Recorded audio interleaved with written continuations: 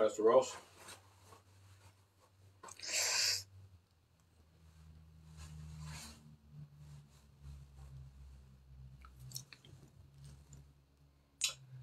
Good evening, and welcome to another Into His Word Tuesday. For truly, this is the day that the Lord has made, and aren't you so glad that He allowed us to be a part of it? Amen. I pray that the Lord bless you on today, and pray that He continue to bless you. Amen.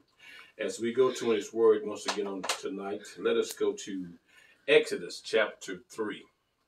Exodus chapter 3. And we'll start reading from the first verse. Exodus chapter 3. Exodus chapter 3, start reading from the first verse. And verse 1 says, Now Moses was keeping the flock of his father-in-law Jethro, the priest of Midian. And he led his flock to the west side of the wilderness and came to Horeb, the mountain of God. An angel of the Lord appeared to him in a flame of fire out of the midst of a bush. He looked, and behold, the bush was burning, yet it was not consumed. And Moses said, I will turn aside to see this great sight, while the bush is not burned. When the Lord saw that he turned aside to see, God called to him out of the bush, Moses, Moses. And he said, Here I am. Let us pray. Father, we thank you once again for this opportunity to declare thy word and to preach thy word to thy people.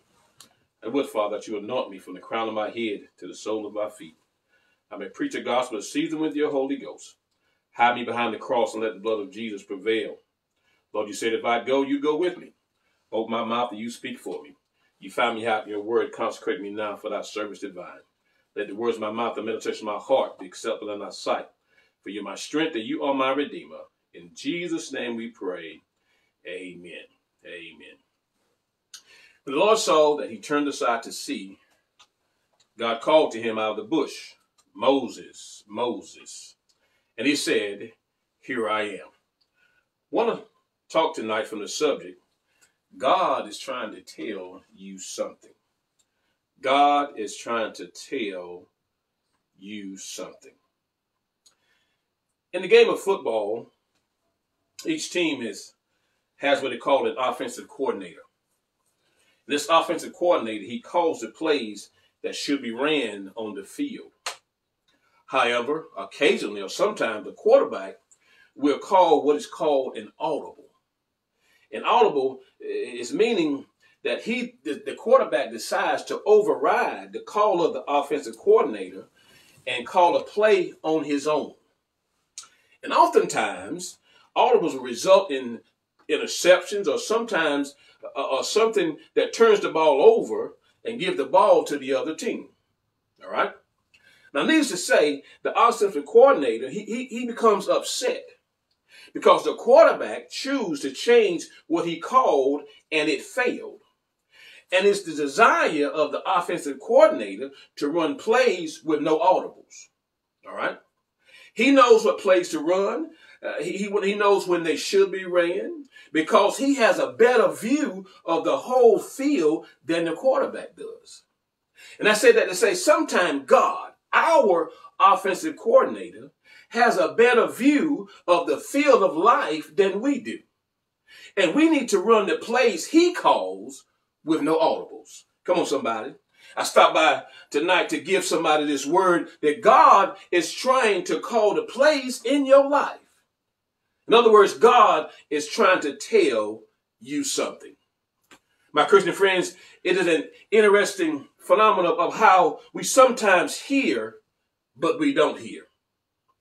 The nation at large has what described by sociologists and psychologists as a communication problem.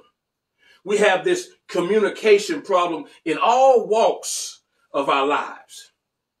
We find ourselves sitting in the midst of a society with all types of ways to communicate. We have a computer in our hand. We have so many different ways to communicate. You got Facebook, you have Twitter, you have all different types of social media. You have email, so many texts, all kind of ways to communicate. Yet we don't know what is being said. This communication problem, it addresses itself in all walks of life. Look at our government. Tax proposals, tax problems, interpreted differently by both the Democrats and the Republicans. You go buy a car, dealerships speaking one language, bank speaks another language, you talking another language. Parents and children, they find that there's communication problems between parents and children. Children speaking one language, parents speaking another language. No connecting or coming together of the minds. Marriage, communication problems. Wife speaking one language, husband speaking another language. They can speak words, yet these words have nothing to do with what they're really saying. Come on, somebody. Stop by to tell somebody we even have a communication problem. It's found itself and made itself into the church.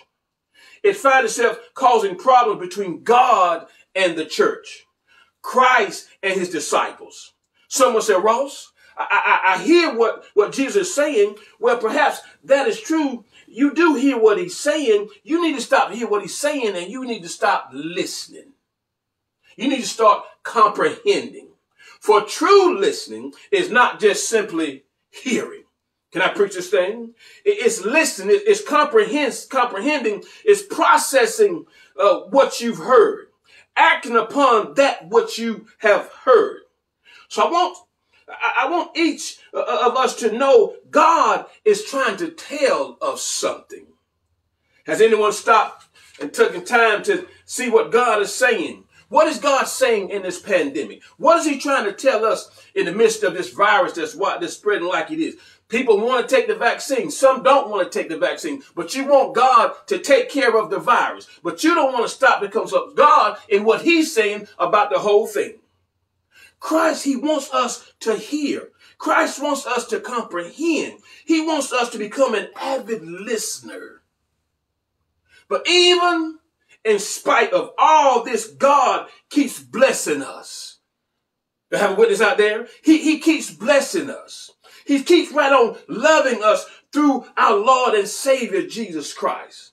Somebody tell somebody, God is trying to tell us something. In spite of us not listening, he keeps on blessing. He says to each of us, follow me, and I will make you fishers of men.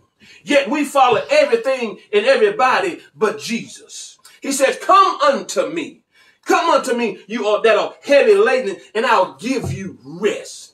We continue to come after things of the world instead of Jesus. He says, behold, I stand at the door and knock, and anyone opens up the door, I'll come in. The knock is continuously at our door, yet we refuse to get up and answer. He says to ask and you shall receive, but we're too lazy to pray. He says, seek and you shall find, but we're too lazy to read his word. He says, knock and the doors will be open. But we're too lazy. We want a doorbell and don't want to even knock. Oh, I got to close and get y'all out of here because y'all don't like this. He says, we have not because we ask not. We won't even ask and believe by faith that he will answer our prayers. He says with men, things are impossible, but with God, all things are possible. Yet we trust in men more than we trust in God. He said, bring me 1/10 of your earnings. And we bring only 1% or less. Preach, Ross. I tell you, God keeps on blessing us. And he says, if my people, which are called by my name, shall humble themselves and pray, seek my face, turn from their wicked ways, then I'll hear from heaven and I'll forgive their sins and I will heal their land. Got to close and get y'all out of here. Church, our Heavenly Father, who we call God, Lord, has so very often been misunderstood by many who didn't really know him, and oftentimes by those who claim to know him, even to those who somehow have read about him, heard about him, and experienced the miraculous powers of him, still don't understand or know him.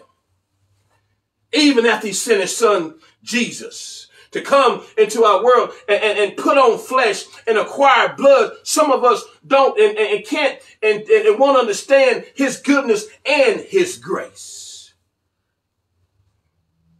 I guess we're so busy and caught up with ourselves and the things of this world that our attention span is somewhere carried away from what God is really trying to tell us.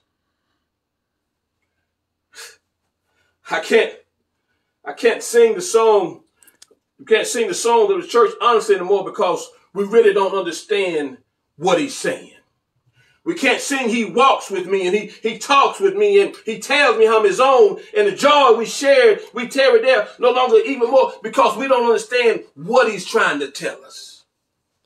There's no doubt that he continues to walk with us, but are we really walking with him? Or do we have to, do we have to run sometime to catch up with us because we're going in the opposite direction?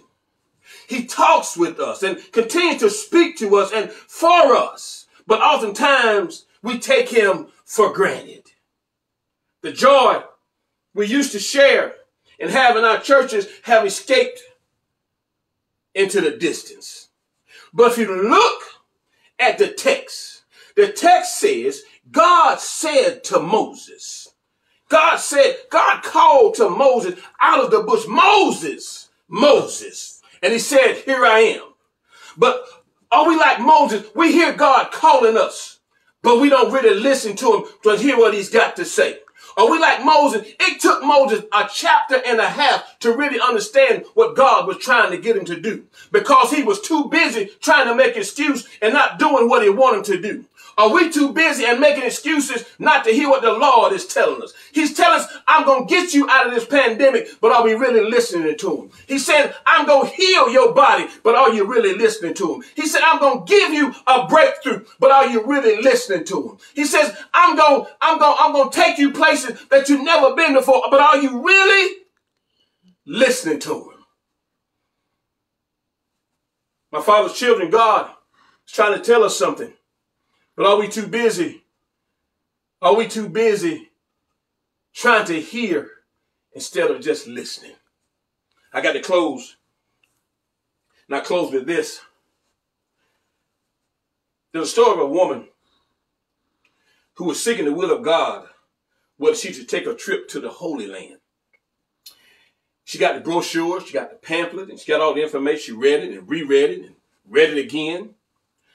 But she came to the conclusion, as she was praying for the will of God to reveal whether she should take the trip to the Holy Land. Well, several weeks before the trip would actually come, the night before she was to send her money that she saved, she read a notice on the brochure that the tourists will be taking a Boeing 747 to Tel Aviv to New York, to Tel Aviv from New York. And she went to sleep asking for a sign. She woke up and her digital clock read 7:47. She said, well, that's the will of God. Church, the Bible says, seek ye first the kingdom of God and his righteousness, and all those other things will be added unto you.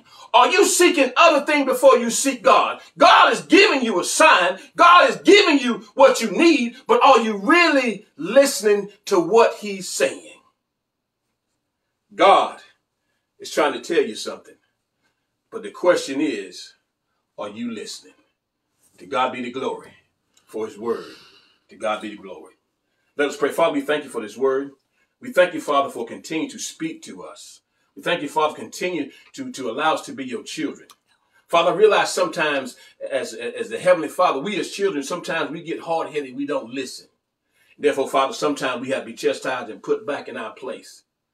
Father, we thank you for not giving up on us. We thank you for continuing to love us and continue to speak to us. Because oftentimes we make excuses for what you want us to do.